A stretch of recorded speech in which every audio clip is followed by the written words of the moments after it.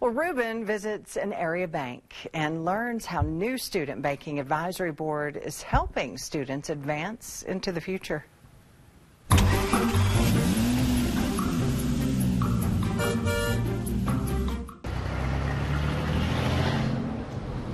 First year of the Banking Advisory Council, and what FirstBank Southwest wanted to do was actually get the perspective of high school students that were seniors in high school, as well as the collegiate level at the freshman, sophomore levels. And so we actually went through and interviewed over 40 students across Amarillo, Bushland, and Canyon, and Amarillo College, and selected 15 students to participate in the program.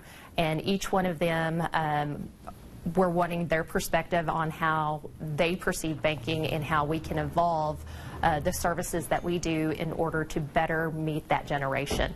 And in return, what we're going to provide to them is leadership skills and opportunities of being able to network and interact within the community.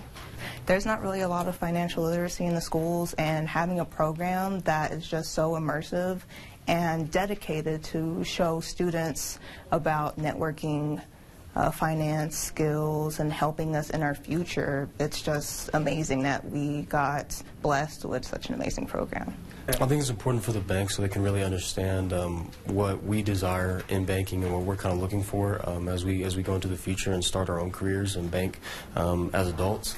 And I think it's also important for us to learn what it is that we want, because some of us don't fully know or understand what exactly we want out of banking as well. I heard about it from my econ teacher, and because I told him I may want to get into the financial world when I grow up.